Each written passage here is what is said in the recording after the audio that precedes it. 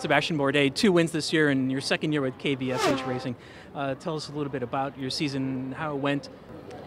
It's been a weird season, but a really good season overall. Obviously, we didn't finish as strong as we wanted on the KVSH side, but it's the way it goes sometimes. And we could have finished 4th, 5th, 6th, or 10th, and we finished 10th. So result is not exactly what we wanted, but the team did a great job.